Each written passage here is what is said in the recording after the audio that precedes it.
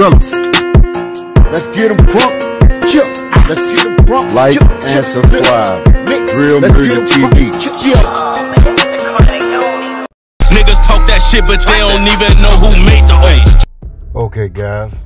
Oh, it's a lot of speculation going on, and I'm just seeing all the topics and stuff like that, and it just feels like it'll never get solved. It won't get solved, and the results on the streets will never get solved because nobody knows. The streets knows, but there's so many people making up these stories and saying this and that, and who did this.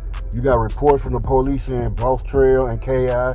You got people saying K.I. didn't do it. Then you got Pino coming out saying K.I. really like that. You got Butter saying she did it. And then you got a reports with the way King Von them killed K.I. It said that somebody with a gray hoodie and all that, when they shot her on the porch, they went over there and stood over her and shot her some more time. Nobody do that to a female. Especially when they already hit her and she was already down for no reason.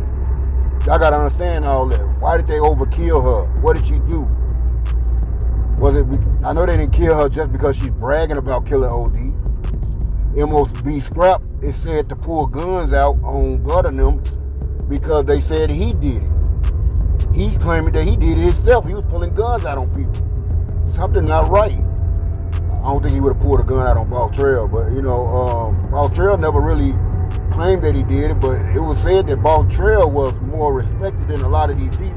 Lil B and all of them respected Boss Trail. Boss Trail was hitting boys in the head. He was getting boys like Sherrod, and they allegedly saying he might have got Odee. Who knows what really went down? So, what y'all think, man? Boss Trail and K.I.? On that video I saw again, they finally put out, they were saying that K.I. switching clothes and stuff, and it was her going up there, and Boss Trail, they was doing what they were doing. You remember, a lot of them guys had a little hair on them or whatever, so who knows what went down, man, that day. They killed Odee like they were standing right there waiting to get Odee. What did Odee do? Why was Odee out there lurking like that and wasn't ready for that type of shit? When you just see, you can see stuff coming when you're coming down or coming out. They didn't do him like they did Platoon, because they went up on Platoon. Everybody seen them coming, seen all the boys coming. You gotta look around, man. I guess back in the day, they didn't think that stuff was gonna happen, man. Niggas be high.